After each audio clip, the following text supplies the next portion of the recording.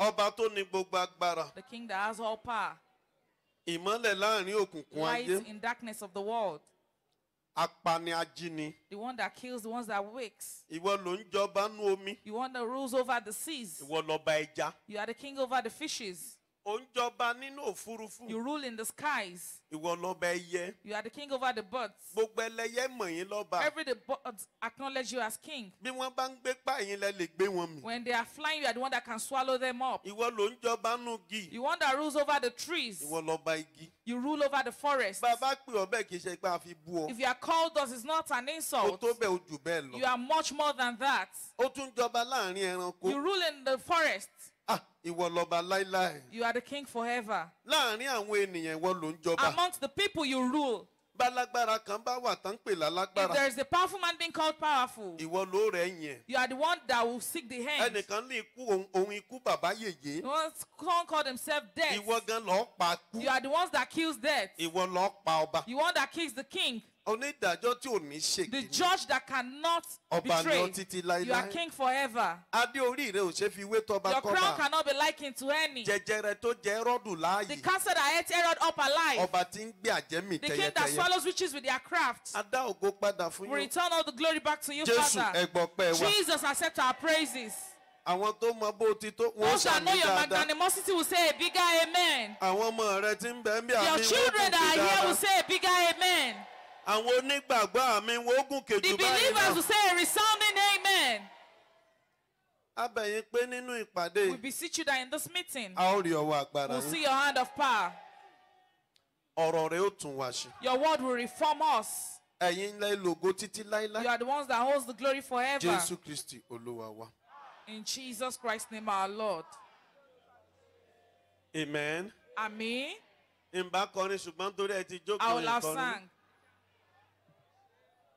Ó fẹ́ sọ ẹ fọ̀rọ̀ ṣe ẹ fọ̀rọ̀ tún ṣe o.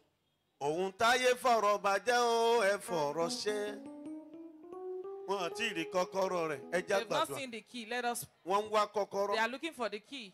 Ẹ fọ̀rọ̀ ṣe ẹ fọ̀rọ̀ tún ṣe o. Òun táyé fọ̀rọ̀ bàjẹ́ o ẹ fọ̀rọ̀ ṣe. Rárá ẹ gbà. You didn't get it.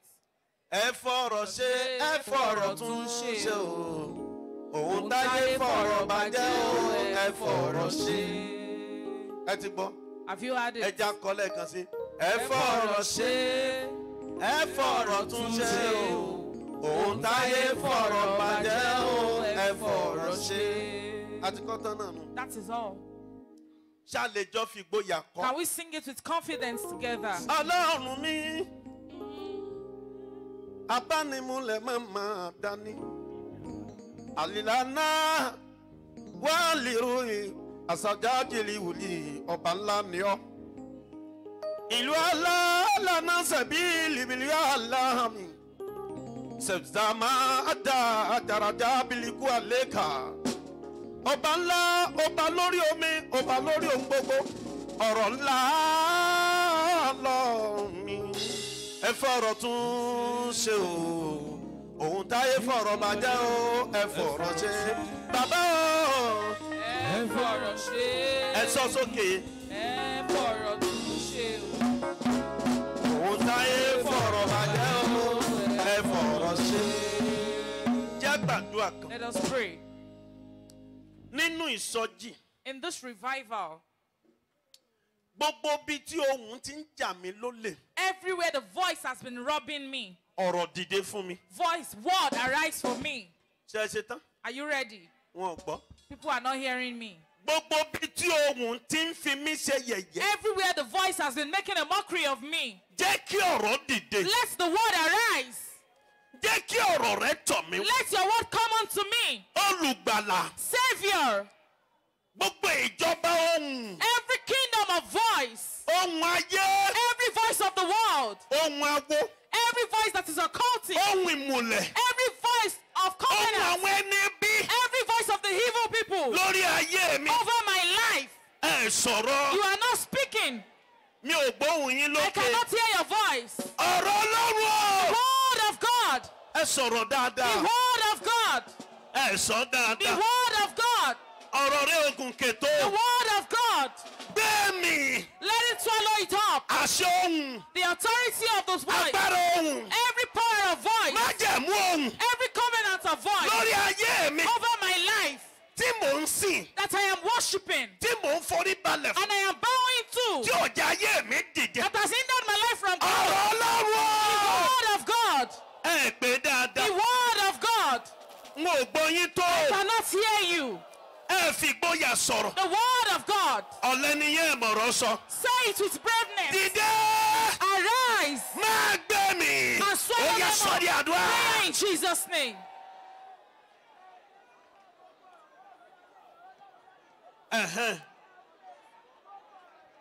Sọ dáadáa, sọ dáadáa. Say it very well. Àwọn ọ̀run ti ń The ṣiṣẹ́ heavens lọ́mì. are working. Oh God. Oh God. Otole handa kusheya. Ẹ ṣiṣẹ́ yín. Come and do your work.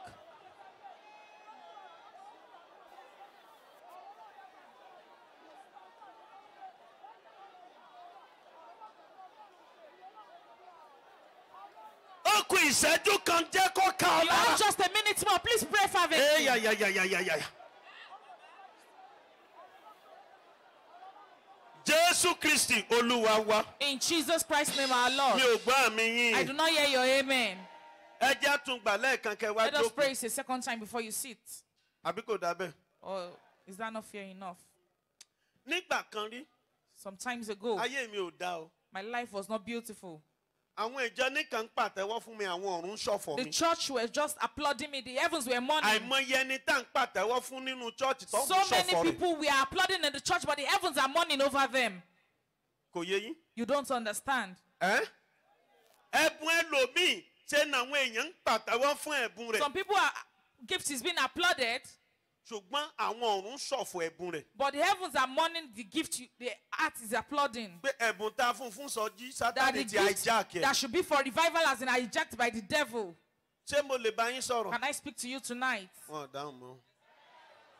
Lálẹ́, Tonight, ọ̀rọ̀ ó gbé ayé rẹ dìde. the heavens will raise up your life. Ọmọ wòlíì ni mí, wòlíì ń bà mí. I am a son of a prophet. My father is a prophet. Wòlíì. A prophet Wọ́n sì wà láyé wọn tí kú. is alive. Wọ́n tẹ̀ tí ìdarúgbó gan. He's not even aged yet. Wọ́n dàgbà díẹ̀ àmọ́ wọn ìdarúgbó. He's a little bit of age, but he's not aged. Nínú àwọn èèyàn mọ̀ dùn ká ọmọ ìlú gbọ́wọ́ bàbá ẹ̀. People will be happy that this boy Oh, has my taken Lord, after his Baba. father. He has taken after his father. Wọ́n sì mọ̀ pé nǹkan burúkú ń bẹ lọ́wọ́. And they didn't know that I had a lot of evil characters.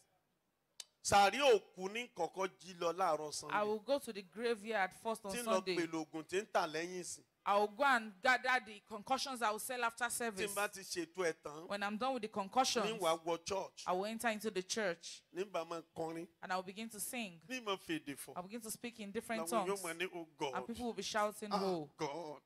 Ọmọ ìmọ̀ gúdù. this boy is good. Yẹ̀yẹ́ náà tún.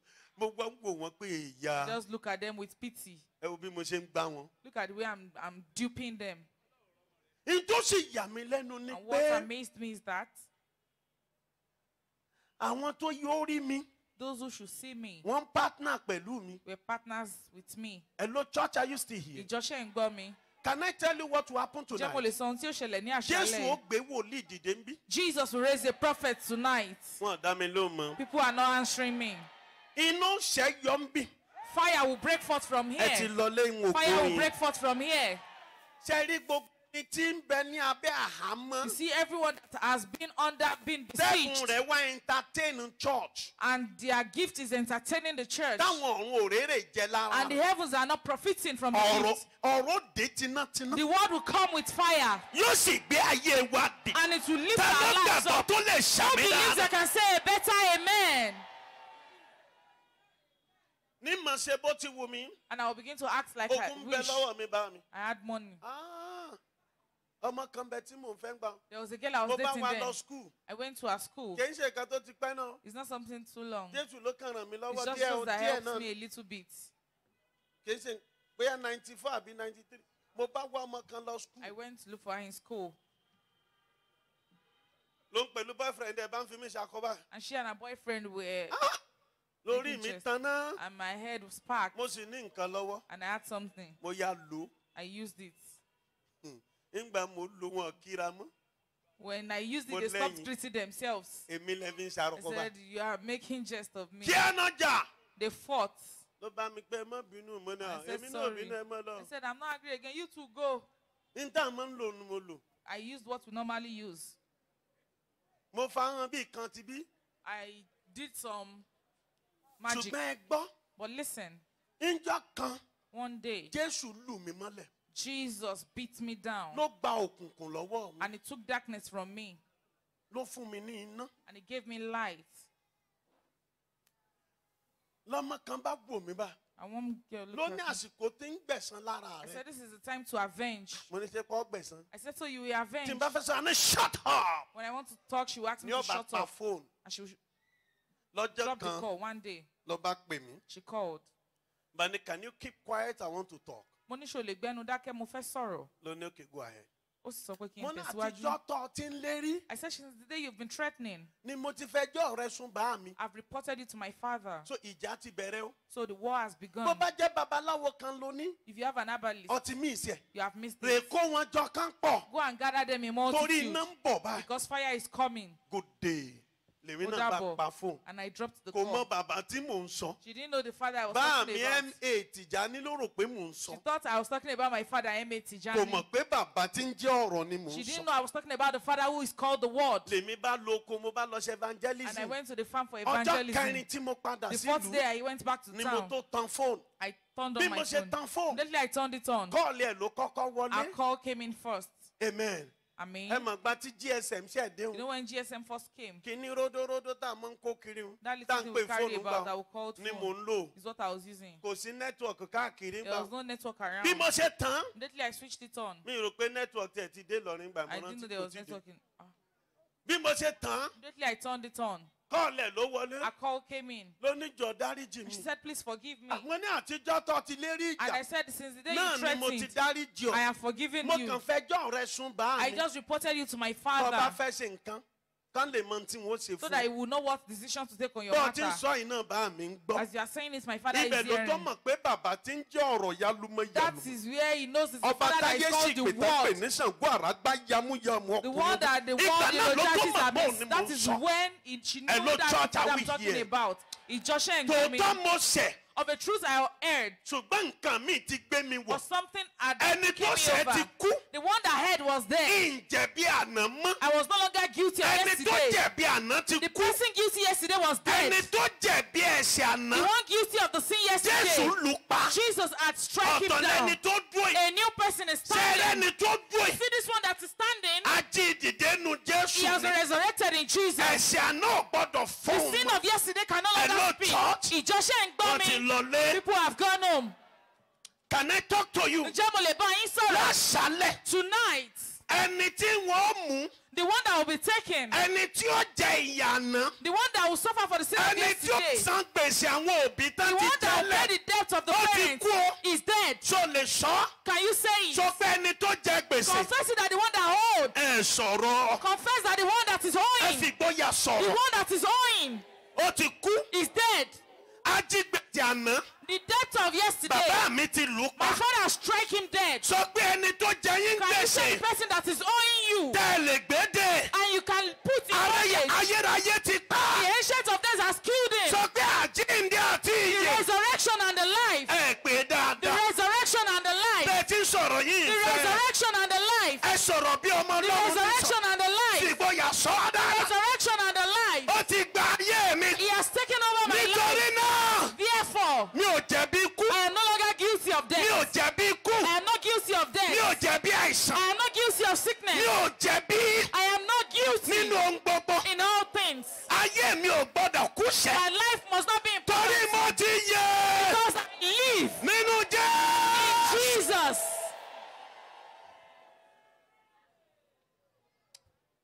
Ẹ̀mí ọ̀run ní sọ báyìí. The Spirit of God said I should say thus. Ẹnìkan ò ṣe nǹkan oṣù mọ́ láàrin. Someone has stopped menstruating in Kì í this sì revival, ṣarúgbó. and the person is now of age, Wọ́n sì ń bá a wá and they are looking for it lọ́wọ́lọ́wọ́. presently. Ṣùgbọ́n ẹ̀mí mímọ́ ni mo But the Holy túlẹ̀. Spirit said, I release you. má jáde o, má tẹ̀ ọkọ tó Don't come out. Ṣùgbọ́n nìyẹn ń bẹ ń bí. But the person is here. Nǹkan oṣù rẹ̀ ò wá mọ́. The menstruation has ceased. Kò sì rọ́mọ bí. And the person has not given birth. Torí tí ó fi ṣe nǹkan oṣù ò wá. Because what should be used Àmì tí ó fi bímọ ò wá. what should be used to conceive is not coming. Ṣùgbọ́n bàbá mi ti lọ́nu ilé But ọmọ my yẹn. father has gone into that womb. Ẹ wo fallopian tube tí wọ́n dí pa. Look at the fallopian tube that has been Bàbá mi plugged. ti fún ẹnìkan tuntun. My father is replacing with a new one. Ẹ wo ọpọlọ tán ti tọwọ́ bọ̀. Look at the brain that has been messed with. Ẹ̀rí tí mò ń rí o. Look at what I'm seeing. Bàbá mi ti jí. My father has Wọ́n reawakened ti me. fún un ní tuntun. A new brain has been given. Ẹ wo ẹni tí wọ́n dè mọ́lẹ̀. Look at the one that has been held Tí sì ń bondage ṣerú ẹgbẹ́ rẹ̀. and is being enslaved. Èmi mi ọ̀run wọnú rẹ̀ lọ. The bread of life has come to Pariwo me. mọ́ yẹ. Yes, I have the life of Christ. Time tún ti lọ, ẹ jókòó. Time is gone. Sit down. Time tún ti lọ. Oh God. Amen. Ọlọ́run kó bá mi tù ọ́ lára. God, Àṣẹ ìtura kó bà lé ọ. Jésù Olúwa wa. Ó yẹ ẹjọ́ jókòó kó gbọ́rọ̀ lọ. let him sit to hear the word of God.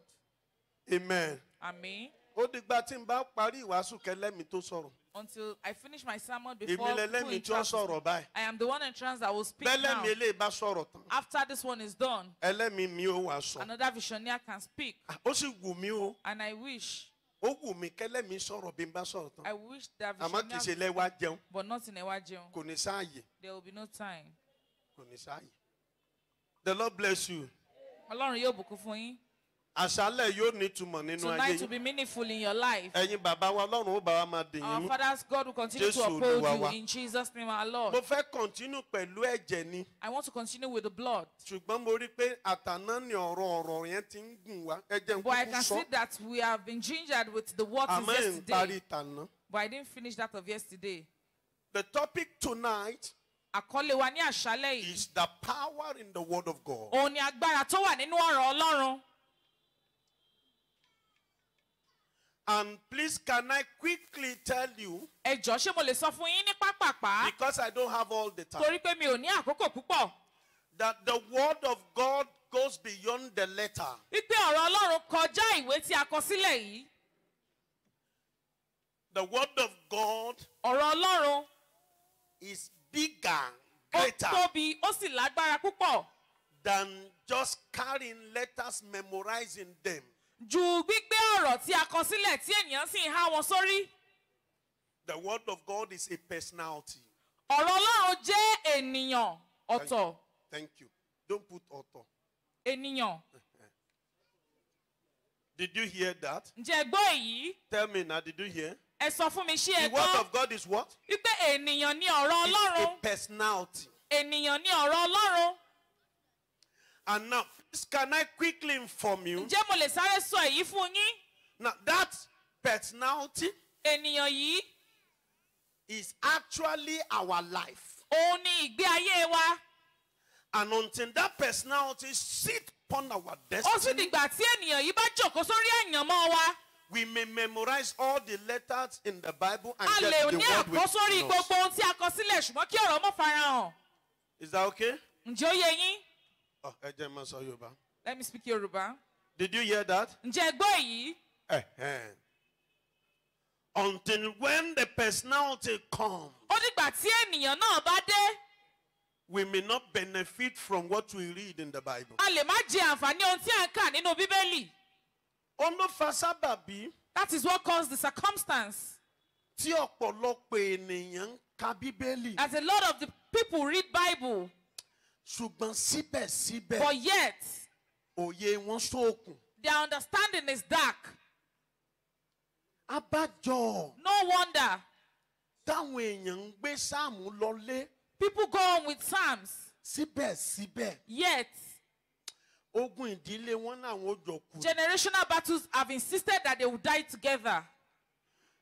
Àwọn èèyàn ó pè wá gẹ́gẹ́ bí àlùfáà. People will call us as priests. Ẹ mọ̀ gbọ́ sáàmù wo ní kí n kà I sáàmù will hear what àtẹnigbà psalm yẹn. should I read to the prayer you gave to Bẹ́ẹ̀ bá me. tí ìyan sáàmù fún If you wọn, have not given them psalm, wọn ò ní lálàáfíà. they do not have peace. Abájọ tẹ́rú ṣe pọ̀ ní church. No wonder there are a lot of slaves in the church, Oyè sì pọ̀ náà. and titles are increased as well. Ẹrú ń jókòó sórí pẹpẹ. Slaves are seated on the altar. ẹrú gan ti gba àyè. Slaves have taken up the space Láì níbi tí ó dé sí. without having somewhere to stay.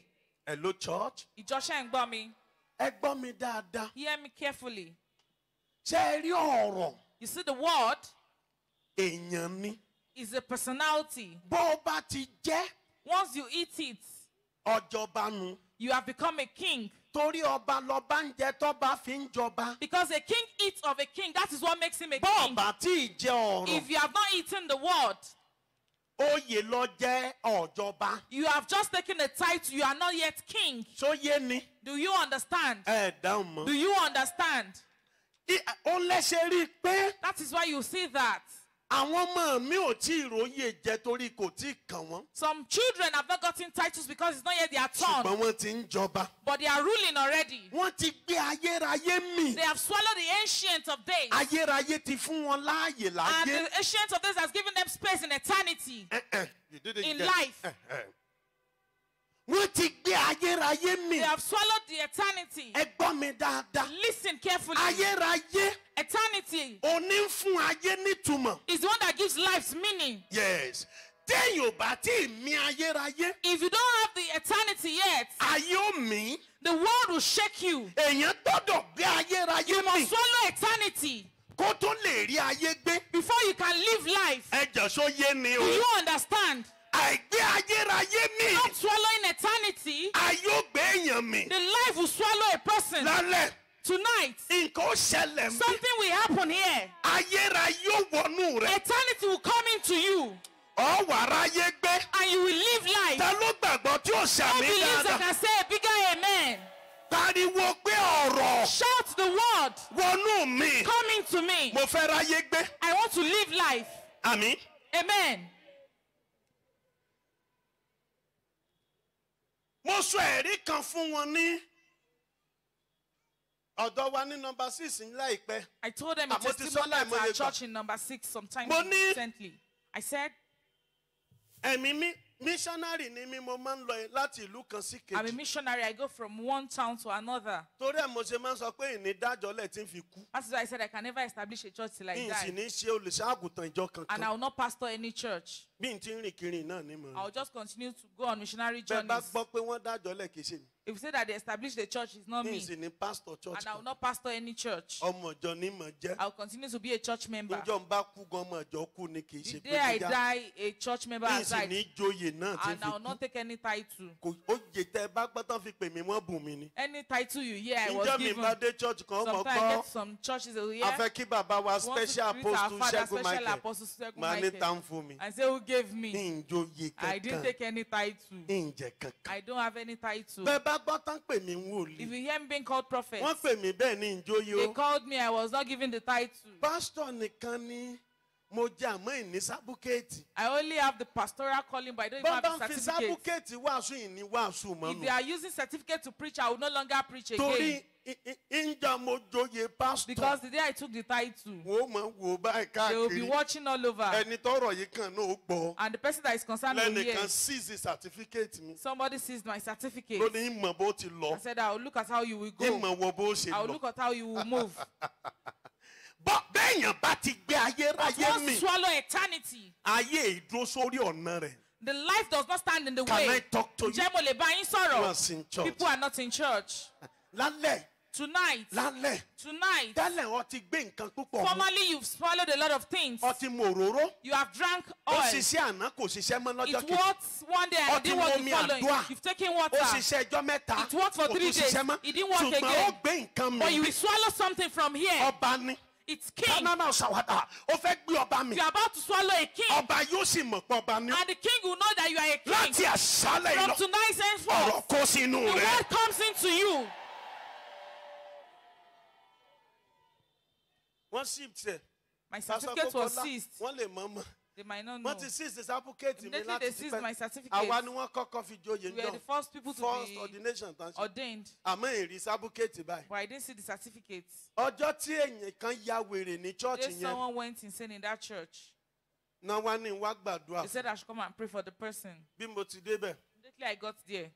ní wèrè. ó wà nú ẹ̀mí ọjọ́ méjì Person nígbà tí ó had sọ̀kalẹ̀ been ló in bá ya trance. wèrè. By the time the person will come down, the person went Wọ́n wá ní insane. wá gbàdúrà. And they said I should come and pray for the person. Bí mo ti débẹ̀ Immediately I got there tí mo nawọ́. and I stretched my Ó fẹ́ hand. máa bọ̀ mo ní rárá. The person was coming. I said, no, Dúró. wait. Ó fẹ́ dìde mo ní sùn. He said, sleep, Ìyá sùn lẹ̀. sleep.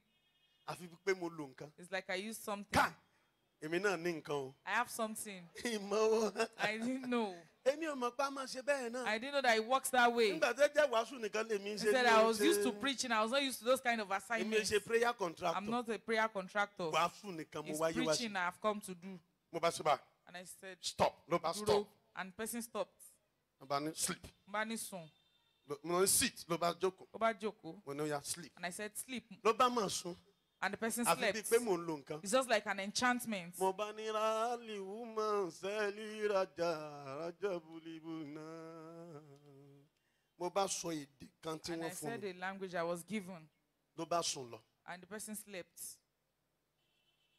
Nígbà mo jáde, By the time I stepped out, lẹ́ni tíìsì certificate mi bá dìde. and the person that seized my certificate stood up. Ló ní Michael, I said, Michael, certificate ẹ máa wà lọ́wọ́ mi. your certificate is with me, oh. Mo bá ọ tọ́jú ẹ ni. I kept it for you. Mo ní bẹ́ẹ̀ ni ń gbà láyéráyé. I said, yes, I'll take it in eternity. Ẹ máa bá ń tọ́jú Just ẹ̀yìn tí ì continue ní to keep ìdí ẹ̀ it. I don't náà. need it yet. Ìyìn tí ì wáṣẹ́. I'm not looking for work yet. Ìyìn tí ì fi wáṣẹ́. I've not looked Ẹ for bá ń work with tọ́jú it. ẹ̀. Help me keep it. Bá a bá dáyéráyé, When we get to eternity, màá gbà. I will collect it. Ha! Can I talk to you here? Ṣé mo lè bá ọ sọ̀rọ̀ ń bí? Bá a bá ti gbé ọ̀rọ̀ mi. Once you take up the word, Ọ̀ ṣe gbé mi. you cannot be swallowed. Oh, you are not here now. Mo ń ka ẹ̀rí pásítọ̀ kan ní I was reading abúlé the wa kan lẹ́nu testimony ọjọ́ of a mẹ́ta. pastor recently. Ó lóun lọ wàásù ní Pastor ìlú said he kan. went to preach somewhere, Ó ló ti wá rẹ̀ ẹ́. and the person was tired. Bó ṣe wọnú òtẹ́. Immediately we got to the hotel. Àwọn tó ti gbọ́ ìtàn yìí ó ti mọ ẹni tí People mo that sọ. had story will know what I'm talking Bó ṣe about. wọnú òtẹ́. Immediately got to the hotel. Ló bá ń pe ọmọ kan kó bá a lọ ra nǹkan wá. Called someone to go and buy something. Bọ́n ṣe rà á dé tó Immediately they tilẹ̀kùn. brought it and he locked the Tó door. sùn sórí And bẹ́ẹ̀dì. he slept on the bed. Kò rántí gbàdúrà He did not remember to pray. tó fi sùn lọ. He slept off. Ńgbò ó jí, When he woke up, àwọn èèyàn ló jí. people woke him up. Láago 4 àárọ̀. 4 a.m. Ó kàn ń gbóòrọ̀ yín. Tán kan He lẹ̀kùn. just had them banging Tán the door, sunkún. crying. Wọ́n ń sunkún. They were crying. Ló bá ṣílẹ̀kùn. Kí ló And he dé? opened the door. That what Ìwọ happened? kọ́ mo ránṣẹ́ Are nírọ̀lẹ́ you ni. not the Ó one I lè sent mí ní sá. message? He said, yes, sir. Kí ló ṣe ọ́? What happened to you? Wọ́n ní sà ṣé ẹ rí nǹkan pupa kan lórí He bẹ́ẹ̀dì said, ni? didn't you see someone read something Ó on the ní mo bed? rí mo fọwọ́ He gbọ̀n said, sílẹ̀ onílẹ̀ I lẹ́mẹ̀. saw it. I just eat it on Èmi the sùn ground. lọ ni. I slept off. Wọ́n ní And they said, oh, àná ńlá ṣe ètùtù kan parí. yesterday we finished the sacrifice. Orí bẹ́ẹ̀dì yẹn la fi sí. I will put it on the bed. Pé ẹni bá sùn That síbẹ̀. whoever sleeps there, Ẹ̀jẹ̀ rẹ̀ ó wà bá wa ń bi tá a the bá blood will wà. come to wherever we are. Adúró dé ẹ̀jẹ̀ rẹ̀ ò wá. We waited for your blood, but it didn't come. Kí ló ṣe? What have you done? Church, are you still? Ìjọ ṣe ń gbọ́ mi. Wọ́n dáhùn mọ́. Listen please. Even though he did not remember to pray, Bó tilẹ̀ jẹ́ wípé olùṣọ́ àgùntàn náà ò rántí gbàdúrà, he was still not a property to Satan. kì í ṣe ohun èlò fún èṣù. Eh? Oh no, say ìwọ kọ́ ló ní mí. He said, you do not own me. Bí n bá gbàdúrà bàbá mi ni n gbàdúrà sí. Even if I don't pray, it's Family not to my matter father. ni. It's a Bó o ló family ti matter. kàn ọ́? How is it your business? Ayé mi ẹ̀ ṣayé My rẹ̀. life is not your Àbí bẹ́ẹ̀ kọ́? property, isn't it? Psalm 51, ìwọ nìkan ni mo ṣẹ̀sìn tí mo You alone have ṣiṣẹ́. sinned. Bàbá I've mi done ni this evil. ìbá If sọ̀rọ̀. my father have not Bó o ló spoken, ti kàn so ọ́? how is it the devil's business? Kò rántí gbàdúrà. He did not remember to Torí ó pray rẹra. because he was Ṣùgbọ́n tired. ọ̀rọ̀ inú rẹ̀ ò tí ì lọ. But the word in him had not Ọ̀rọ̀ gone. inú rẹ̀ sì ń bẹ The nínú word rẹ̀. was speaking Ẹni yet. bá gbọ́ bàjẹ́ ọba ni. Whoever swallowed Ẹ the sì king is ní a king. ìmọ̀. Wọ́n ti lọlé.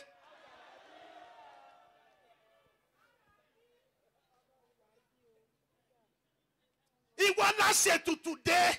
We have made the sacrifice in advance for you, Ṣùgbọ́n àmọ̀ pa àṣìṣe ni. but we do know it's a mistake. Kàkà kọ́ ọ kú. Rather than dying, A tún bá ń bí tó ń hanrun. we met you snoring. In tó gbé mi ò ṣe gbé mi. What is swallowed cannot be swallowed. In tó gbé mi ò ṣe gbé jẹ́. What is swallowed cannot be swallowed. In tó gbé mi ò lè kú. What is swallowed cannot Òun náà ṣe die. ń pè ní ayérayé. That is why it is called Are you still eternal. in church? Ǹjẹ́ ẹ wà níjọ? Ọ̀rọ̀ ní mú ní jẹ́ candidate ayérayé. It is the word that makes one a candidate Bọ́rọ̀ of bá eternity. sínú rẹ. If the word is in you, Candidate ìjọ yín ni ọ́. you are just a candidate of Ọ̀ the ìṣe church. candidate You are not ayérayé. a candidate of eternity. Bàbá wa tó wàásù ọjọ́ kejì. Our father that preached the second day, MF Adéyẹmí. Baba MF Adeyemi, Làwọn èèyàn kan bá lọ dún níta ilé wọn and some lóhùn. people went to stand in front of his house in the middle Náà of the bá pe night, orúkọ rẹ̀. and they called his name. Náà ń pè é. They were calling it. Náà ń pè They were é. calling Níbo it. di ẹ̀kẹta. The third time, Bàbá bá jí. Baba woke up. Ló bá ní. Ó And he kí said, lẹ "Oh, ṣe. what will you do?" Gbogbo wọn sì lọlé wọn sì ń kú lẹ́yọ̀ kọ̀ọ̀kan. And they all went home and dying one after the other. Akamandu sẹ́ẹ̀bì alimọ̀. Ẹ̀mí ọ̀run ni sọ báyìí. The Spirit of God said, "I should say this." Ọ̀ ń bẹ nínú ìkòkò wọn lánàá. You were in their pot yesterday, Ṣùgbọ́n ẹni tó ní ọ́ ní ìsọpọ̀ òun ti but the dé. one that owns you said he has come. Ṣílẹ̀kùn fún wa Olúwa. Ṣílẹ̀kùn. Óò. Ṣílẹ̀kùn. Ẹ mọ̀ Jésù. Torí pé ta ló ní ọ sọ̀rọ̀? Ta ló ní ọ? Óò. Màá ṣe.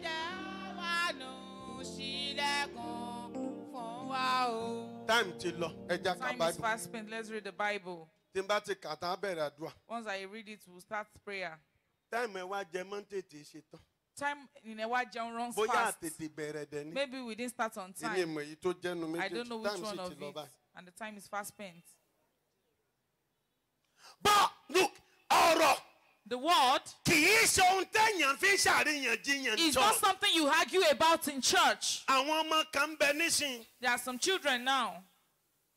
Ẹbí àwọn bàbá ni wọ́n rí wọn èrí májẹ̀mú àwọn bàbá. They only see the blame in the fathers. They do not see the covenant upon the fathers. Abájọ tí mi ṣe di àjèjì sí ìjọba. No wonder this now Tàbí mú. becomes strange to the government. Hello church? Are you still here? Ǹjẹ́ wà níbí? Mo lọ wàásù nínú ìjọ kan àwọn náà mọ̀ wò báyìí. I went to preach in a church. They will be watching. Mo ti ọdún kẹta tí ń wàásù ń bẹ̀rẹ̀. This is the third year I'll be Ṣùgbọ́n mo preaching. wọ bẹ̀rí ìta But I've láti never máa ṣe lórí entered. títì báyìí. We always do it on the road. Ìmọ̀ bíi chọ́ọ̀chì wọn wà gan. I don't even know where their Lọ́mọ church kan bá is. ní And one child said, ní ọ̀sẹ̀ bíi méjì sẹ́yìn náà ni. 2 weeks ago, Ó ní ẹjọ́ bá wa mú Pastor Michael lọ́nu chọ́ọ̀chì wa. please help us take Pastor Kán Michael to wọ our bẹ̀ lọ́dún church. yìí. You should enter this Kán year gbàdúrà. and pray. Bí mo ti gbàdúrà tán. Immediately I finished Èmi praying. ẹ ṣe wòlíì àmọ́ I'm mo not a ríran jọ. prophet, but I saw a vision Mo that ríran, day. bàbá. I saw a vision. Mo ríran jọ. I saw a vision. Mo wá ní ìní sọ ìran o. And I said I would not say it. Àmọ́ ìmọ̀gbà tí mo bẹ̀rẹ̀ sí ní But sọ. I didn't know when I began to talk. Ìwà mọ̀ pé kámẹ́rà ń bẹ wájú mi I didn't báyìí. know there was a camera in front of me. Àṣé wọ́n gbé kámẹ́rà tì mí. They put a camera Yín with sì me. rí. And I didn't see it. Ẹ mọ̀rọ̀ kan tí mo lè dìmú kí n má You sọ know the yòókù only fún thing yín. I could hold. Ṣé n sọ?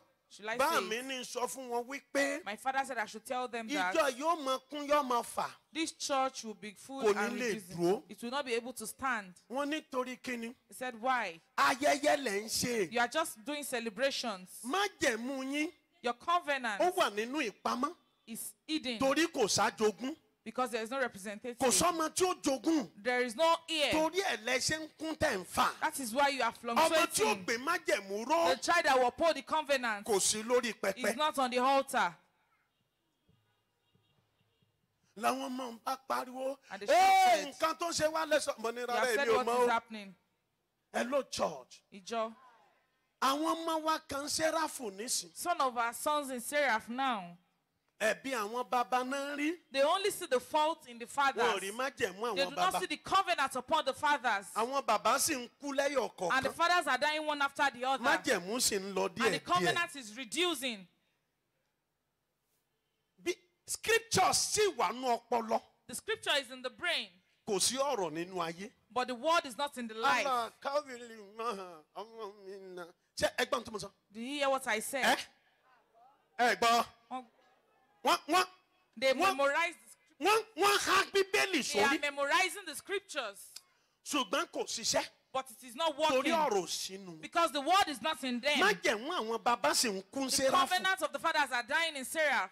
àwọn ọmọ sì ń há bíbélì sórí láì há Jésù sá. And the children are memorizing the Bible without memorizing Christ. àgbèrè wa nísìkè fẹ́ yàwó méjì. And our adultery now is not marrying 2 wives, it's just a wife. ṣùgbọ́n obìnrin tá ń bá sùn pọ̀ lọ rẹ́rẹ́. But we have intercourse with so many women. òróró wa. Our anointing kò kórìíra ìdọ̀tí. does not à ń fi wàásù. ṣe rí ewé ni Ádámù àti Éfà fi bora wọn báyìí. Adam and Eve covered themselves with ewé leaves. táwa ọ̀dọ́ fi bora wa nísìn. The leaf we are covering ourselves bíbélì with tá a há nowadays. sórí. The Bible we memorize. àti àga wàásù tán fún wa. And the pulpits we have been given. Tabati did not listen to me. By the power. Listen, I saw you some. And when you know, oh my God. Àwọn èèyàn sì bẹ̀rẹ̀ sí ní mọ̀. Ìwàásù ìyàlẹ̀. You are covering with your leaf. Àwọn ọ̀run ṣọ̀fọ̀ rẹ. The heavens are mourning you. Ìjọ ń pàtẹ́wọ́ fún The òun. church is applauding your voice. Can I pray for you? Ǹjẹ́ mo lè gbàdúrà fún ọ? Wọ́n ti lọlé. Mo sì fẹ́ bá yín sọ̀rọ̀ àmọ́ ẹ ti And I lọ. want to talk to you tonight. Can I pray for you? Ǹjẹ́ mo lè gbàdúrà fún yín? Ọ̀rọ̀ wà ayé ẹ The rí. word will locate your life. Ẹ jẹ́ n ka Bible. Let me read the Bible. Bó o ní ti wá wàásù bẹ́yìn sì How ti do I bẹ̀rẹ̀ wàásù. preach? Ẹ jẹ́ n bẹ̀rẹ̀ wàásù. The book of ẹ jẹ́ n bẹ̀rẹ̀ pẹ̀lú èwo ni kí. Acts of Apostles chapter 20 Ìṣe àwọn àpọ́stélì orí and ogún verse 32. ẹsẹ̀ kejìlélọ́gbọ̀n.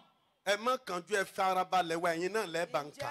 Ǹjẹ́ nísinsìnyí, ará, mo fi yín lé Ọlọ́run lọ́wọ́ àti ọ̀rọ̀ oore ọ̀fẹ́ rẹ̀. Àti kíni? Ọ̀rọ̀ oore ọ̀fẹ́ rẹ̀. Ẹ kàwé. Tí ó lè gbé yín dúró. Kí ni nǹkan àkọ́kọ́ tó lè What is ṣe? the first thing the word can do? It can Down. oppose. The word Ẹ oppose. sọ̀rọ̀. Number 2. Tí ó sì lè fún yín ní ìní láàrin gbogbo àwọn tí ó sọ di mímọ́. Kí ni nǹkan kejì? Inheritance. Yóò fún wa ní ìní. It should give us an Oh, inheritance. yes. Can you read English version? And now, brethren, Yes. I commend you to God. Oh, don't be fast. We are not in the East. I can stop after reading the scripture. So go ahead now. And now, Yes. brethren, I commend you to God. I commend you, number 1, to who? To God. Number 2, And to the word of his grace, to the word of his grace. which is able to build you up. What is he able to do? To build us up. Number 2. And to give you an inheritance among all them which are sanctified. Give you An an inheritance. Láti fún yín ní ìní. Yóò sọ wá di àjogún. It will make us heirs. Yóò sì tún gbé wa sókè. And it will build us up. Àbí bẹ́ẹ̀ kọ́? Isn't it? Yóò gbé wa. It will lift us. Yóò pàṣẹ fún ọ̀rọ̀ rẹ̀ kó gbé It wa. will command his word to build us Ká up. má bàa fa ipá lọ ayé mọ́. That we might not struggle to live life. Yóò tún wá jẹ́ kí ọ̀rọ̀ rẹ̀ kó fún wa ní ogún. And to make his word to give us an inheritance. John chapter 1 ẹ̀ má kà á tó yá sí. Jòhánù orí kìíní, Ìgbà tó wá sọ̀rọ̀, when he spoke, ó ní He says, ní àtètè kọ́ṣe. in the beginning, Ẹ bá ń kà ẹ kà. Bí àtètè kọ́ ṣe ni ọ̀rọ̀ wà. Ọ̀rọ̀ sì wà pẹ̀lú Ọlọ́run. Yes. in the beginning was Ọlọ́run the sì word. ní ọ̀rọ̀ náà. Òun ni ó wà ní àtètè kọ́ ṣe pẹ̀lú Ọlọ́run. Nípasẹ̀ rẹ̀ ni a dá ohun gbogbo. Lẹ́yìn rẹ̀ a kò sì dá nǹkan nínú ohun tí a dá. Nínú rẹ̀ sì ni ìyè wà. Ìyè náà sì ni ìmọ́lẹ̀ aráyé. Yes. Ìmọ́lẹ̀ náà sì mọ́lẹ̀ nínú òkùnkùn. Òkùnkùn náà kò sì lè borí rẹ̀. Ọkùnrin kan wà. Òtítọ́. Ibi tá ń lọ, ó jìnnà àmọ́ ẹ Where dá we are tó going sílẹ̀. is far, but let us stop there. The Lord bless the word, his word for the Ọlọ́run salvation bùkún of kíkà our ọ̀rọ̀ souls rẹ̀ in fún Jesus' ìgbàlá ọkàn name. wa lórúkọ Jésù. Tí n bá ti sọ̀rọ̀ báyìí, wàásù ṣe bẹ̀rẹ̀. When I speak like that, we just started a sermon. Àmọ́ yín parí ẹ̀ bá. I'll Ẹ má finish já it yà very yín já, soon. ẹ fọkàn balẹ̀. Ẹ fọkàn balẹ̀, ayọ̀ ni. It is joy.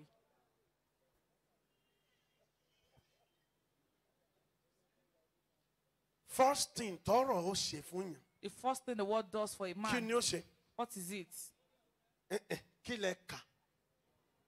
Yóò gbé wa It will build us up. ẹ̀ dáhùn. The word is able to build us up. Kai. Bó o ní ìbá ṣe ṣe o torí How will I time. do it because Ẹ of gbọ́, time? Exodus tá a kà Listen, lánàá. Exodus that we read yesterday, Ẹ rántí mọ́. you don't remember. Chapter 12 tá a fẹ́ kà tá Chapter a 12 kà. that we wanted to read. Ọlọ́run ní ẹ pa ọ̀dọ́ àgùntàn. God said, kill the lamb, Ẹ wàá jẹ ẹran rẹ̀ ní and you will kíákíá. eat the meat quickly. Àbí bẹ́ẹ̀ kọ́? Isn't Ẹ it? wá gbọ́n tí Bíbélì sọ. Now look at what the Bible Bẹ́ẹ̀ says. bá wá jẹ tán. That when you eat the meat, Ẹ lọ bá àwọn tó kó yín lẹ́rú lánàá. go and meet those who enslaved you yesterday Kẹ́ ẹ wá máa béèrè nǹkan tó bá wù yín and lọ́wọ́ begin wọn. to request whatever you want Ṣé ẹ from rántí? them. Do you remember? Wọ́n fún yín lójú rere lójú wọn. They will give you favor. Igi náà fi ń fún yín lóúnjẹ tẹ́lẹ̀. They were beating you to feed you. Ìbẹ̀rù bojo ni wọ́n fi kó gbogbo dúkìá wọn They will lọ. give you everything with fear. Ẹ kàn kọ́kọ́ jẹ́. Just eat Bẹ́ẹ̀ it bá first. ti jẹ́ Once tán. you eat of the meat, Ẹni tán rí tẹ́lẹ̀ wọn ò ní rí mọ́. they will no longer see the whole Ẹni man. tí wọ́n rí The new man they will see kì í ṣe ẹni tí wọ́n lè kọjú ìjà is not sí. someone they can wage war against. Oh, 1 Samuel chapter 17 Samuel kìíní orí verse kẹtàdínlógún 45. ẹsẹ̀ karùndínláàdọ́ta. Bọ̀dá wa. Our brother. Ẹ mọ bọ̀dá wa. Do you know our brother? Bọ̀dá Dáfídì. Brother David. Ẹ rántí wọn mọ́. You don't remember him. Wọ́n ti gbàgbé bọ̀dá.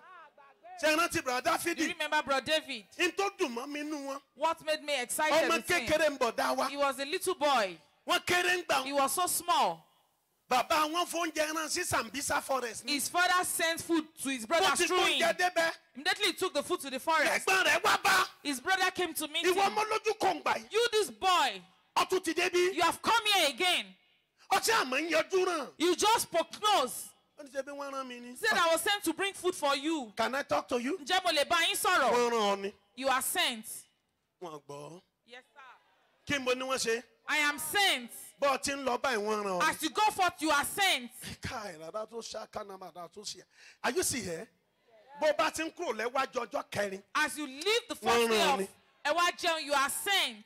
Àwọn bí tó lọ lórúkọ ara rẹ The tẹ́lẹ̀. places you went in your name Padà formally. síbẹ̀ wọ́n rán ọ. Go back, you have been sent now. Ayérayé ló rán ọ. The ancient of days has sent you. Ayérayé ló mí sí ọ. Eternity has breathed upon Ibi you. tó lọ tẹ́lẹ̀. Where you went formerly. Tẹ́ni ta ni ọ́? And they asked, who are you? Wọ́n ní ọ padà. They said you should go back. Did you hear what I said? So go on, Kí ni wọ́n ní kò ṣe? You've been asked to go Wọ́n rán ọ back. ni. You have been Sọpẹ́ni tó sent. wà lẹ́gbẹ̀ẹ́ kó Tell the gbọ́. person next to Ṣé you pé bàbá mi rán mi? that my father is sending me. O sọ kó gbọ́. My father is sending me. Ó lè ti sùn fọwọ́ ra èjìká ẹ̀. Touch the person. Ṣé mí díẹ̀. Shake the person a little bit. Mí díẹ̀. Shake the person. Má jò bínú mí díẹ̀. Don't let the person get angry. Sọ pé bàbá mi rán mi My níṣẹ́. father is sending me on errand. Kò gbọ́ ọ dáadáa My sọ. father is sending me a message. Sọ pé ó rán mi sínú He àyè has mi. sent me into the life, Àyè ìgbéga. a position of Mo fẹ́ upliftment. gba ilẹ̀ fún. I want to take grounds for my Mo fẹ́ father. gba pẹpẹ fún. I am taking altars for God. Sàmì dáadáa. Say a bigger amen.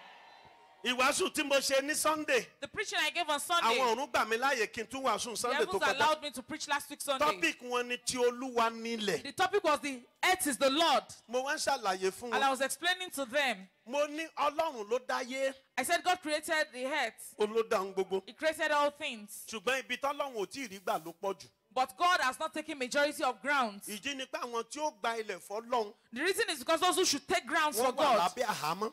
are being besieged. Mo wá ń ṣàlàyé fún And I wọn was explaining to them pé wọn ò ní ti ọ̀run wá gba ilẹ̀. that they will not come from heaven to take Àwa grounds. náà níbikíbi tí ẹsẹ̀ wa We bá are the ones that have tẹ̀lé ó been bà fún commanded wa. that wherever they step, Àbí it will bẹ́ẹ̀ be kọ́? taken as our Ẹ inheritance. dáhùn mọ́.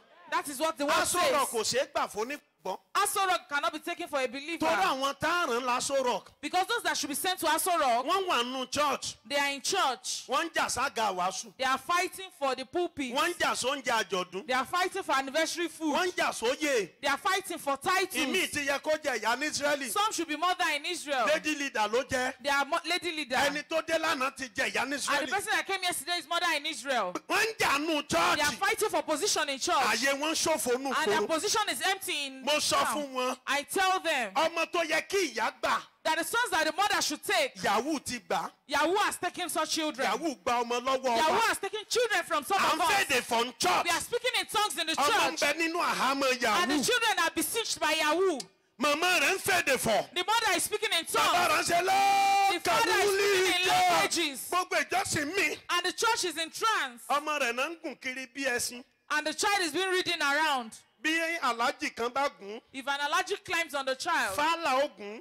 another one will climb tomorrow. Wòlíì ó gùn. A prophet will climb next Pásítọ̀ tomorrow. náà ó tún gùn. A pastor will come again. Ó wá ń kó má jẹ̀mú ìran dé ìran sórí ara ẹ̀. And the child is inheriting Bàbá rẹ̀ sì generational náwó orí blessing. ọ̀fẹ́ sáwọn èèyàn. And the father is stretching the hand for the Hello, grace. church, are you still Ìjọṣẹ́ ń gbọ́ mi. Ẹ̀sìn bíi mọ́. Bàbá rẹ̀ ní ń joyè lé wa lórí. The father is the one that is Oníṣòrí ọ̀fẹ́ is fún the wa. one saying the benediction. Ṣùgbọ́n ilé ayé ọmọ rẹ̀. But the land Ó wà of the lọ́wọ́ child àjèjì. is in the hand of the strange Ẹ̀sìn person. church. You are not in Ó ní church. Psalm 24 ṣe That's sọ why pé Psalm 24 says, ẹ gbé orí yín lift sókè. up your heads. Ẹ̀sìn bí. You are not here. Ẹ̀yin ẹnu All ọ̀nà. ye gates. kí a gbé yín and be lifted sókè. up. Ẹ̀yin ilẹ̀kùn Ye ayérayé. everlasting Kí gate. ta ní That wọlé. the King of glory may come in. Ẹ sọ̀rọ̀. That the King of glory may come in. Eh? The King of glory may come in. Now listen, please, listen. Ẹ gbọ́ mi. I need you to hear me now. Mo fẹ́ kẹ́ ẹ gbọ́ yìí. Listen. Ẹ gbọ́. Ilẹ̀kùn tí wọ́n gbé sókè. The gates that will be lifted Kì í ṣe ilẹ̀kùn àjẹ́ o. is not the door of witches. Kì í ṣe ilẹ̀kùn ogun. It's not the gate of battles. Ilẹ̀kùn olóníkan gbé sókè. What gate have been asked to be lifted up? Eh? Kí ni ń jẹ́ bẹ́ẹ̀? What is called that? Ẹ gbà. Ìbàjẹ́ Bible, mo fẹ́ ṣe Bible study díẹ̀ kí n tó I want parí to do a ẹ̀. little Bible study before I finish. Ilẹ̀kùn wo náà ní ká gbé sókè? What gate has been asked to be lifted up? Òun dà, ẹ fi ń bo ló wà. Where is it? Ó wà nínú ọkàn wa. Rárá, ìwọ gangan ni ilẹ̀kùn tán ní You ká are the gbé gate sókè. that is going to be lifted up. Ìwọ ni. You are the Pé tó gate. o bá lè gbé sókè. That once you can lift up your gate, Ọba ògo the wọlé. King of glory will come Tó in. bá wọlé And tán, when he comes in, ọ gba ilẹ̀ fún. you will take grounds for him. Did you hear that? Ǹjẹ́ ẹ gbọ́ èyí? Eh? Ilẹ̀kùn tó ní ká gbé The sókè gate ní that number is one, commanded to be lifted up. number two, The second, number three, the third, 4, the fourth, 5. the fifth. Nọ́mbà wo lẹ dé ná? What number did you get? Títí dé 22. Till Ẹ 22. mọ̀ ilẹ̀kùn náà You know bàbá. the gate. Ẹ gbọ́ nínú àwa jẹun 2022 Listen in ẹ̀gbọ́. Ewa John 2022. Ilẹ̀kùn náà ni ilẹ̀kùn àwọn àgbà. The gate is the gate of the elders. Àgbà ìjọ ní ilẹ̀kùn ìjọ. The church elders are the gate of the church. Eh? Nínú ìwé Rúùtù In the book of Ruth, orí kẹta, chapter 3, bọ̀dá Bóásì, but I ó brought ní fún mi lásìkò he díẹ̀. said, give me some Èmi time. ó lọ bá àwọn àgbà lẹ́nu I will bodè. go and meet the elders at the Ajẹ́gbé gate. àgbà It means elders oníbodè.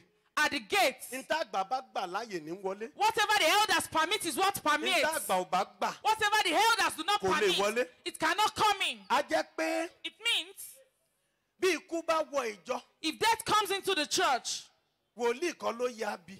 it's not the prophet we should question. Ó yá béèrè lọ́wọ́ We àwọn should àgbà question the elders. pé ń bo ló gbà wọlé. Now, how did death come in?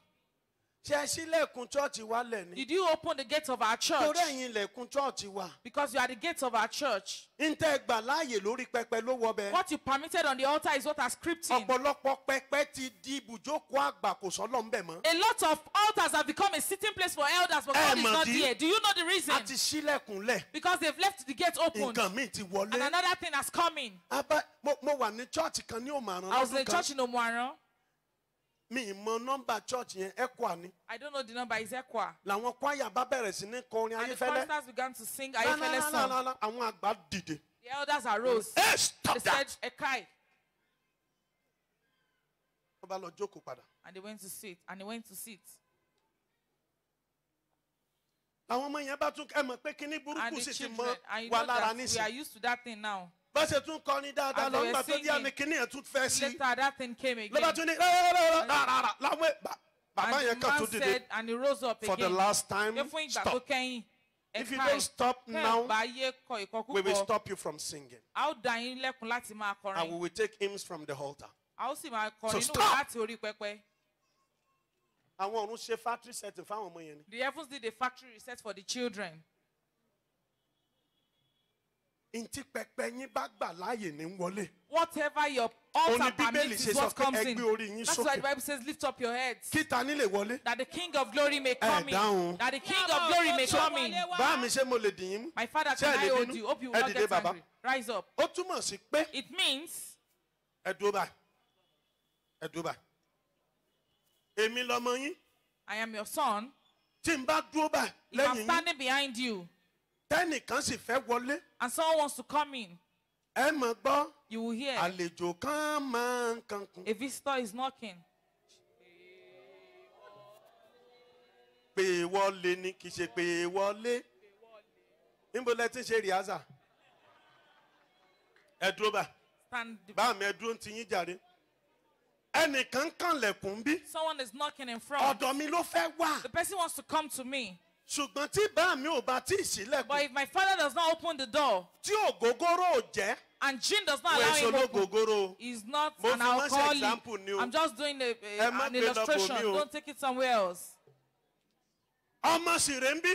And the child is here. Tí mò ń dúró dé. And I'm waiting Ìgbà tí bàbá mi ó when dé. the King of Glory will come. Ṣùgbọ́n bàbá tó bí mi rè. But the father that birthed me is Ó this. ní pé ó ní ilẹ̀kùn tí Is the wọ́n gate ṣí. that will be opened Tọ́ba ògo fi wọnú for the ayé King mi. of Glory to come into my life. Wọ́n sì ń kàn. And it is being knocked. Bá mi ò sì ṣí. And my father is not opening the Ayé gate. mi náà ò ṣí nìyẹn. My life is not opened as well.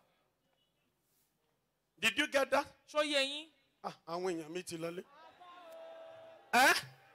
So the voice now Ohùn náà is nísinsìnyí. lift up your head. Ó ní gbé orí yín sókè. That the King of Glory Kí ọba ògo. into yẹ kan ṣe náà ṣe. He has done what he should. Ẹgbẹ́ Báìbù lẹ́kẹ̀ lè náwó kejì náà. Ẹ wá náwó méjì. Punishment Raise up the kan. two hands. Ṣé rí bá ti náwó ẹ̀? As he has raised up his Pé I hands. surrender. Pé mo jọ̀wọ́. King of Glory you can come now. Ọba ògo lè wọlé. Káyàyàyà. Tí wọ́n bá pẹ̀yìn dà. If he turns, Ọba ògo ti wọ bí. the King of Glory has entered into Gbọ́wọ́lé mi him. báyìí. And he lays hands on me. I will be 10 times whatever he is. Màá wá jẹ́ ìlọ́po mẹ́wàá ohun gbogbo tí wọ́n bá jẹ́. You know why? Ǹjẹ́ ìmọ̀dí? By divine arrangement, Torí nípa ètò àṣewá. sons are supposed to be greater versions of their father. Ó yẹ kí àwọn ọmọ kó jẹ́ ìlọ́po ohun tí bàbá wọn Do you jẹ́. understand? Ǹjẹ́ ó yé yín? But when fathers are carrying wrong covenants, Ṣùgbọ́n nígbà tí àwọn bàbá bá gbé májẹ̀mú tí ò yẹ, children will inherit wrong covenants. àwọn ọmọ yóò jogún májẹ̀mú tí kò tọ́ Can I talk a pẹ̀lú. little more? Ǹjẹ́ mo lè sọ̀rọ̀ díẹ̀ sí i? Except if the father, Àfi tí bàbá, except if the son or the daughter àfi tí ọmọkùnrin àbọ́mọ obìnrin can make a father for himself somewhere else. bá lè wá bàbá fúnra rẹ̀ níbòmíràn. Ẹ jókòó dáadé. Mo nawọ́ sókè gẹ́gẹ́ bí bàbá. I raise up my hand as a father. Gbogbo ẹ̀yin ọmọ Ọlọ́run tí ń bẹ ń bí. Every son of God that is here Lálẹ́, tonight, ọ̀rọ̀ ayérayé gbé ayé rẹ the wọ̀. eternal word will come into your life. Májẹ̀mú tó jogún. The covenant you have inherited. Májẹ̀mú tó The jogún. covenant you inherited. Káyánnámà tó bàrẹ́ tó sì hàndà.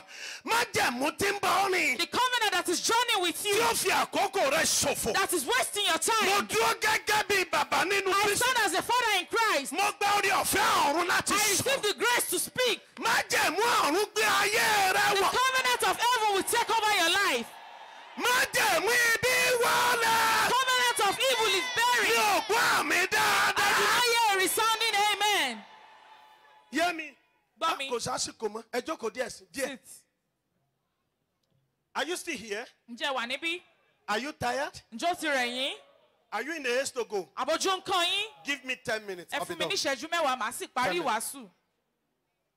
The world Ọ̀rọ̀ is able to build. ó lè gbé ènìyàn dìde. So when you open the gate, Torí náà tí ẹ bá ṣí ilẹ̀kùn, it came into you. ó wọlé wá. Listen to me, please. Ẹ Can you gbọ́ listen? mi, ǹjẹ́ ẹ lè gbọ́? Now, please listen. When Ẹ the gbọ́ word èyí. comes, Nígbà tí ọ̀rọ̀ bá dé, He will not just make him my father, kò ní kàn fi wọ́n ṣe bàbá, He makes him God. yóò fi wọ́n ṣe Is Ọlọ́run. that not what John 1 says? Àbí ṣé ohun tí Jòhánù Talk to me. kìíní Is sọ that not what báyìí? John 1 says? Ohun tí Jòhánù kìíní Ṣebí sọ. Jòhánù orí kìíní sọ bẹ́ẹ̀. John 1 said it, Ọ̀rọ̀ náà ni Ọlọ́run. Àbí and the bẹ́ẹ̀ word kọ́? was God. Ní àtètè kan ṣe ni ọ̀rọ̀ wà. Màmá àti ẹ má bínú. Tẹ́ńbà ní ẹ má kà If I bá. should read Ó it, yọ táìmù mi. they will deduct Àwọn my èèyàn time. yé ifẹ̀ táìmù ṣàánú fún yẹn o. Èkó mo ti wá. I've come from Tó yẹ Lagos. kẹ́ fún mi 2 You hours. should give me like a minimum of Pé 2 Èkó hours. jìnnà ju Èkó jìnnà. Lagos is far. Èkó jìnnà. Lagos is Kí á far. ṣàánú ẹ̀. Let's have mercy on you. Ṣé rí bẹ́ẹ̀ ti náwó? As you raised up your hand, Ọ̀rọ̀ ò ní sọ yín di bàbá the lásán. word will not just Ẹ máa make you tún a sọ yín dà. father. Do you know what it will make Yóò sọ you? yín dọ́lọ́n. It will make you a God. That's why Acts says it can Ìdí nìyí tí build ìṣe you àwọn up. àpọ́sẹ́lì fi ní ọ̀rọ̀ náà lè gbé ènìyàn dìde. Abájọ. No wonder. Ìjọ Jésè sílẹ̀kùnlẹ̀. They just say open the door. Nǹkan wọnú ayé Dáfídì. Something permeated the life of David. Canada Shabbat. Can I talk to you? Ǹjẹ́ mo lè bá ọ sọ̀rọ̀? Iná kan ń bọ̀ ń bí A lálẹ́. fire is coming here tonight. Wọ́n ní sọ bẹ́ẹ̀ ni o. I've been asked to say that. Iná kan ń There is a sọ̀kalẹ̀. fire coming down. Yóò sọ ọ́ di akin. It will make you a general. Táàmù ń bá sọ. am I Ọ̀rẹ́nu talking rẹ̀ wà di àṣẹ. And your word will become authority. Tálẹ́ni náà tí ò dáhùn dáadáa. Who is the person that is not answering well? When the word comes, Nígbà tí ọ̀rọ̀ bá dé, it builds. ó máa ń gbé ènìyàn dìde. And the kind of building we're talking about Irú ìgbédìde tí a sì ń sọ nípa rẹ̀. is that you become the King of Glory representative. Ó ní wípé wà wá di ìfarahàn ọba ògo. Because what you carry is what? The Torí king pé of ohun tí glory. o gbé ni ọba ògo. Oh, àbájọ tí Psalm 114 ní No nígbà wonder tí Psalm Israeli 116. jáde kúrò When Israel came out of ní Egypt. àti ara ilé Jacob kúrò And the household of láàrin Jacob from the Judah strange ní oath. ibi mímọ́ Judah is the holy Israeli place. ní ìjọ Israel. òkun wá rí ta lórí Jọ́dánì sì padà sẹ́yìn. ta lórí Òkun rí ó sá. ó rí àwọn ọmọ Israeli àbí It saw, no. dáhùn bó ṣe rí àwọn ọmọ Israeli but kíní kan lórí ni wọn But kí he saw lórí something in them, ọba ògo. ọ̀rọ̀ He saw the háyàyàyà word. bó ti rí ọba nínú wọn Definitely saw the king in them. ọba tó ju omi lọ The king that is beyond seas. ó ju òkun lọ Is beyond the oceans. ó lànà lórí òkun He made a way in the oceans. bó ti rí Immediately they saw the bíbélì king. ni ó sá The Bible said they ran. kì í ṣàpótí ẹ̀rí lórí jàre. It's not the ark of covenant Ta ló rí? he saw. He saw the king of glory. 1 Samuel chapter 3 wọ́n jí Samuel àpótí ẹ̀rí gbé came lọ in, they stole the ark of ẹ covenant. rántí mọ́ You don't remember. ṣùgbọ́n wọn ò rí Samuel jí But they couldn't kidnap ẹgbẹ́ Samuel. àpótí ẹ̀rí ni Samuel sùn sí And he slept beside the ark. abẹ́ ìrántí Do you remember? wọ́n gbé àpótí They ẹ̀rí kidnapped the ark. ṣùgbọ́n ọmọ ọba ògo ò ṣe gbé But the son of the king of glory cannot be kidnapped. màmá rẹ̀ ti kí nǹkan sínú rẹ̀ His mother had instilled something in màmá him. rẹ̀ ṣe Pẹ̀nínà His mother is not Penina, tí kàn pa ọmọ jọ bí eku ẹ̀dá that just had plenty children. màmá rẹ̀ His mother arábìnrin Síónì ni màmá rẹ̀ is a woman of Zion. Síónì ti wọnú màmá rẹ̀ Zion had entered the mother, ó kì Síónì bọnú ọmọ and she imparted Zion on the Abájọ. child. No wonder. bíbélì ní ọ̀rọ̀ ẹnu rẹ̀ ò lè ṣubú sílẹ̀ The Bible lẹ̀ said the words of her mouth could not Kai. drop on ordinary ṣé mo ground. lè bá yín sọ̀rọ̀ Can I díẹ̀ speak to you tonight? lálẹ́ Tonight, ẹnìkan kó sínú rẹ̀ someone is coming into you, iná ló sì ràn wá and it is fire that it is ó ní sending. sọ báyìí pé And he said, I should say this. látòní lọ From today ọ̀rọ̀ henceforth, ẹnu rẹ̀ dàṣẹ. your word becomes authority.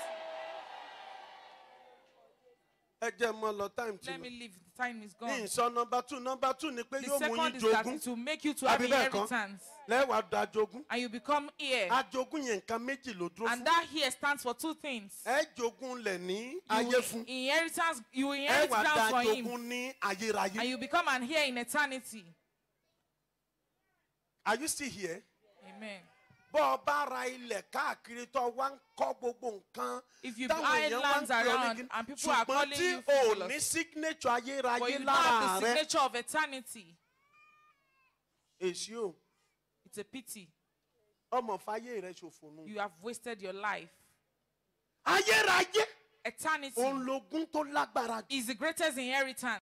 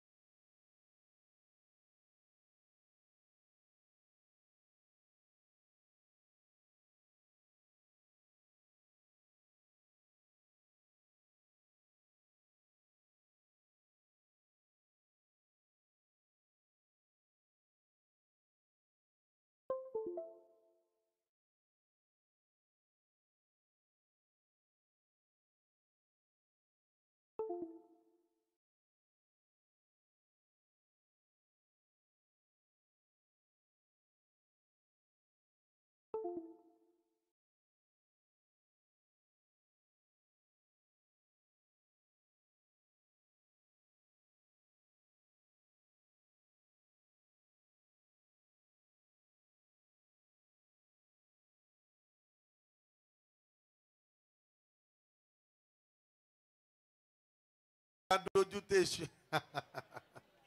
Hallelujah. Amen. Ẹ ké dáadáa, hallelujah.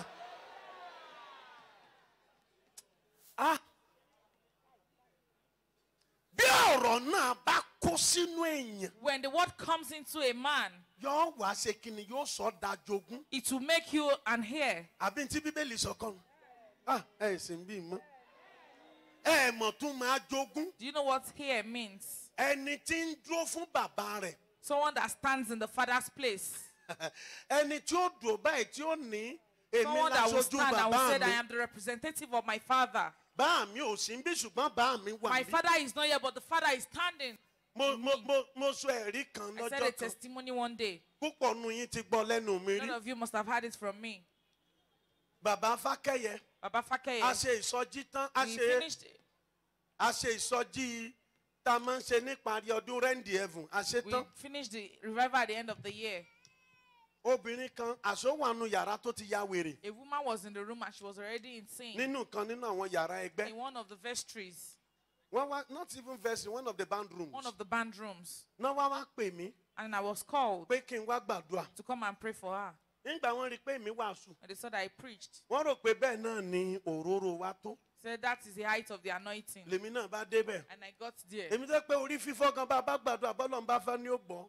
Me that even headache is if God wants that he will listen. La bá bẹ̀rẹ̀ And I began to pray. Lord, listen. Father. Obìnrin yẹn á kàn ṣe díẹ̀. And the woman Tó bá yẹn á kàn ṣe. that she just shout and shout. Ngbò yálẹ̀ nìkan bá pe bàbá At some Fákẹ́yẹ. point, someone called Baba Fakeye. Bàbá ní mo sì ti jáde nú ọgbà Baba o. said, and I've left the compound. Ìyìn sínú ọgbà mọ́. I'm not in the compound.